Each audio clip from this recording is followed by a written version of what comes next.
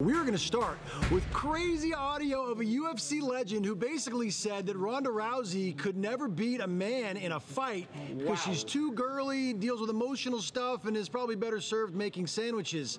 That person making those claims is Tank Abbott. Tank Abbott was really the UFC's first megastar. He's a UFC legend, mixed martial arts legend, and he was talking about, the possibility of the hypothetical of Ronda Rousey fighting Floyd Mayweather, and he made these comments on his podcast. Take a listen. At the end of the day, pretty boy Floyd would knock the living stuffing out of Ronda Rousey. She's a girl. It's all about this emotional stuff. I will fight any woman on this earth for free. If I win, which is going to happen, and you're going to get bashed up good, you have to make me a sandwich. If you win, I'll give you $100,000. So he's made this $100,000 challenge, and I'm curious if anybody's taken him up on this yet. And to find out, we actually have Tank joining us right now on TMZ Hollywood Sports. Tank, how are you, man? Rocking and rolling, man. Look at me laying in bed at 1 in the afternoon after a long day of drinking, brother. How are you?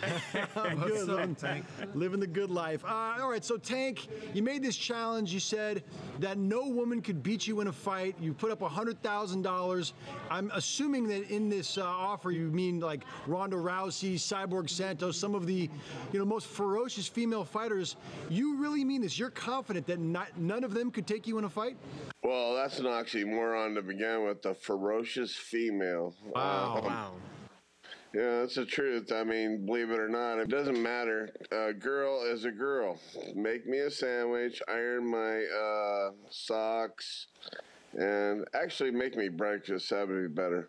Tank, beyond the actual hypothetical concept of a man fighting a woman, you really don't respect the sort of craftsmanship and the sort of dominance that Ronda Rousey has sort of exhibited in the UFC. She's been something short of magnificent in her run as the champion there. The only thing that she's magnificent is being a friend of Dana White and him making up a weight class and having women fight in the UFC. She couldn't beat herself out of a wet paper bag. Hey Tank, I got to ask you a question. Has anybody tried to take you up on your $100,000 offer yet?